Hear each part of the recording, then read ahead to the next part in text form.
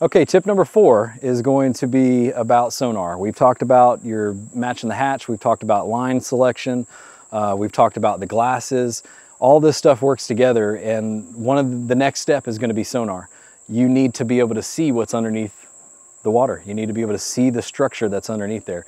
So having some kind of portable device that you can bring with you, especially if you're a pond hopper, if you're jumping between places a lot, like I do with the kayak, or even when I'm fishing from shore, having something portable that you can bring with you, quickly tie on and toss out in the water and get a view of what's underneath, it just makes a world of difference. So tip number 4 would definitely be to find some way to locate the structure in the body of water that you're fishing. That's going to tie all of these other tips together.